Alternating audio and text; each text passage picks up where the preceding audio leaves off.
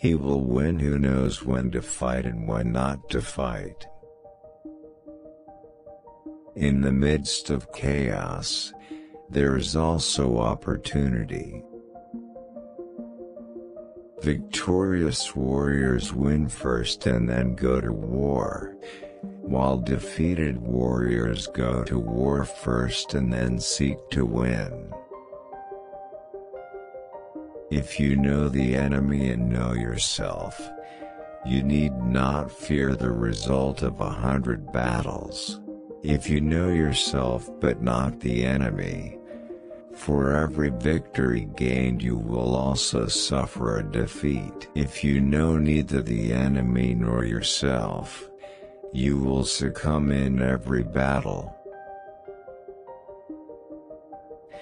The greatest victory is that which requires no battle. Quickness is the essence of the war.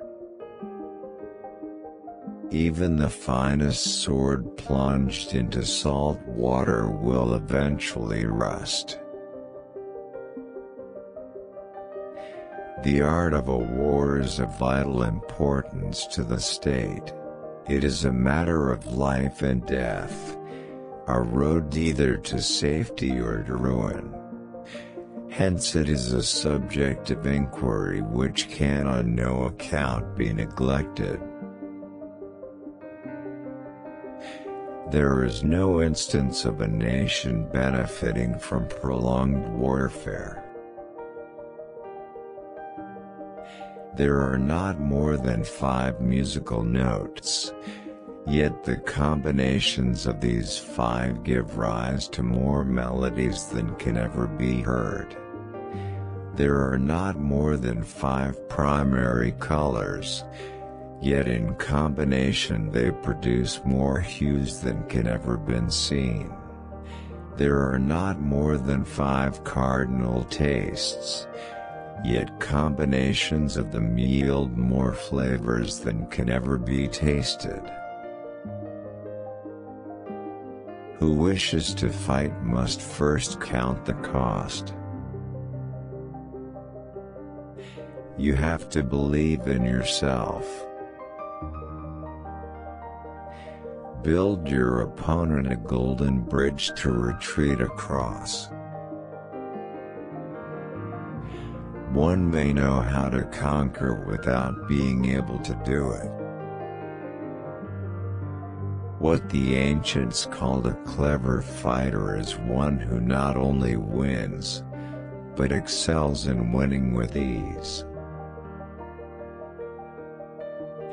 The wise warrior avoids the battle. The whole secret lies in confusing the enemy, so that he cannot fathom our real intent. One mark of a great soldier is that he fight on his own terms or fights not at all. If the mind is willing, the flesh could go on and on without many things. He who is prudent and lies in wait for an enemy who is not, will be victorious. Anger may in time change to gladness, vexation may be succeeded by content. But a kingdom that has once been destroyed can never come again into being, nor can the dead ever be brought back to life. There are roads which must not be followed, armies which must not be attacked, towns which must not be besieged, positions which must not be contested, commands of the sovereign which must not be obeyed. Attack is the secret of defense. Defense is the planning of an attack. Great results can be achieved with small forces. Opportunities multiply as they are seized. If quick, I survive. If not quick, I am lost. This is death. To secure ourselves against defeat lies in our own hands, but the opportunity of defeating the enemy is provided by the enemy himself. Bravery without forethought causes a man to fight blindly and desperately like a madbull. Such an opponent must not be encountered with brute force, but may be lured into an ambush and slain. Wheels of justice grind slow but grind fine. Never venture, never win. The skillful tactician may be likened to the Shui January. Now the Shui Jan is a snake that is found in the Chang Mountains. Strike at its head, and you will be attacked by its tail. Strike at its tail, and you will be attacked by its head. Strike at its middle, and you will be attacked by head and tail both. It is easy to love your friend, but sometimes the hardest lesson to learn is to love your enemy. Be where your enemy is not. Who does not know the evils of war cannot appreciate its benefits. In battle, there are not more than two methods of attack: the direct and the indirect, yet these two in combination give rise to an endless series of maneuvers. Plan for what it is difficult while it is easy, do what is great while it is small. The opportunity of defeating the enemy is provided by the enemy himself.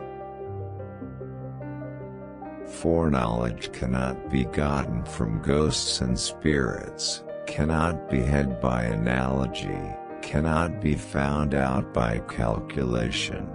It must be obtained from people who know the conditions of the enemy. If you fight with all your might, there is a chance of life, whereas death is certain if you cling to your corner. Do not swallow bait offered by the enemy. Do not interfere with an army that is returning home. When the outlook is bright, bring it before their eyes, but tell them nothing when the situation is gloomy. The worst calamities that befall an army arise from hesitation. If there is disturbance in the camp, the general's authority is weak. Hence the general is skillful in attack whose opponent does not know what to defend, and he is skillful in defense whose opponent does not know what to attack. Those skilled at making the enemy move do so by creating a situation to which he must conform. They entice him with something he is certain to take, and with lures of ostensible profit they await him in strength. Energy may be likened to the bending of a crossbow, decision to the releasing of a trigger. When your army has crossed the border, you should burn your boats and bridges, in order to make it clear to everybody that you have no hankering after home. There are 5 dangerous faults which may affect a general. 1. Recklessness, which leads to destruction. 2. Cowardice, which leads to capture. 3. A hasty temper, which can be provoked by insults. A delicacy of honor which is sensitive to shame. 5. Over-solicitude for his men, which exposes him to worry and trouble. Ponder and deliberate before you make a move. Rewards for good service should not be deferred a single day. Begin by seizing something which your opponent holds dear, then he will be amenable to your will. If words of command are not clear and distinct, if orders are not thoroughly understood, then the general is to blame. But, if orders are clear and the soldiers nevertheless disobey, then it is the fault of their officers. If his forces are united, separate them. Move not unless you see an advantage, use not your troops unless there is something to be gained, fight not unless the position is critical. The general who advances without coveting fame and retreats without fearing disgrace, whose only thought is to protect his country and do good service for his sovereign, is the jewel of the kingdom. It is only the enlightened ruler and the wise general who will use the highest intelligence of the army for the purposes of spying, and thereby they achieve great results.